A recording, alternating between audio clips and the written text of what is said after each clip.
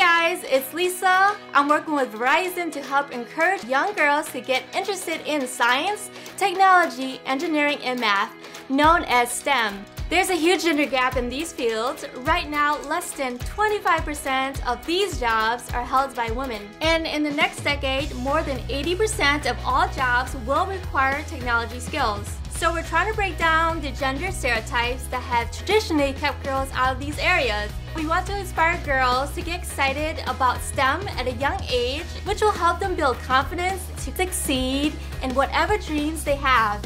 Science is pretty cool. I think studying at a young age gave me the knowledge to become successful today. I live in the countryside and I get to explore the forest.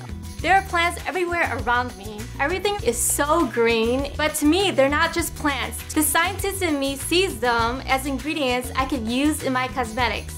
As I got older, I got interested in science more on a molecular level. When I went to pharmacy school, I learned so many interesting things about ingredients. So I like to make my own cosmetics because I can take out all those bad ingredients that we don't need and just use natural things that are beneficial for each skin type. There's a chemistry to making cosmetics. So much of what I do has to be so precise. Science has given me the ability to create innovative products that I hope will help people around the world.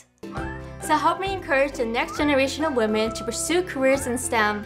Together, we can make a difference. But remember, the key is to start at a young age. Join the conversation using the hashtag #InspireHerMind. And to learn more about how Verizon is inspiring the next generation of women to get involved with STEM, go to verizon.com/powerfulanswers/inspirehermind.